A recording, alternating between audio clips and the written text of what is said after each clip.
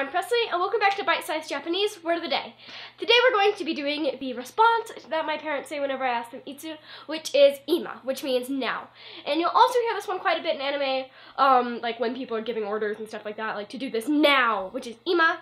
And it's super duper helpful to know, and it's really great to use in conversations when you're trying to discuss when you want someone else to do something, or when you want to meet up with someone to do something. So it's just so helpful. And I really love sharing words like this with you that are so helpful. So yeah, thank you for watching. Make sure to press that subscribe button if you want to learn some cool new Japanese words. And until next time, ganbatte! 今どこでもいいだろ。お前に言うとお袋に伝わるかもしんないし。